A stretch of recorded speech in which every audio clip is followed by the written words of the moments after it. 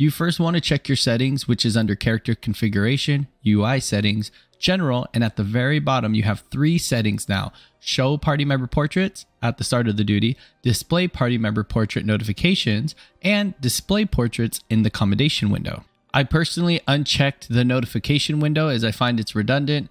You can now edit either a portrait or an adventure plate to get started. I simply just edit an adventure plate, and then when you tab over to portraits right under the adventure plate menu item, you can now import your adventure plate into that portrait for each job.